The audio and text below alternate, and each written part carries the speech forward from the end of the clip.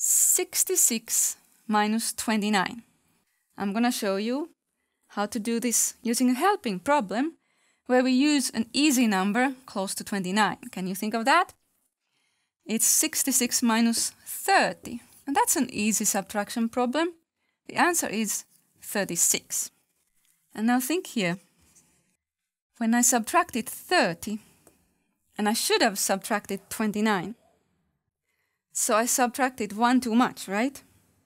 And since I took away 1 too much, so I need to add 1 to this to get the right answer.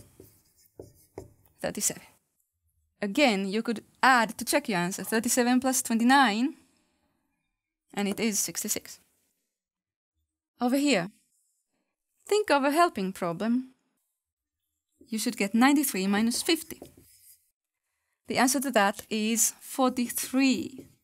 So, how about this original problem? Compare 48 and 50. I took away 2 too much. So I need to add 2 to this to get the right answer. 45.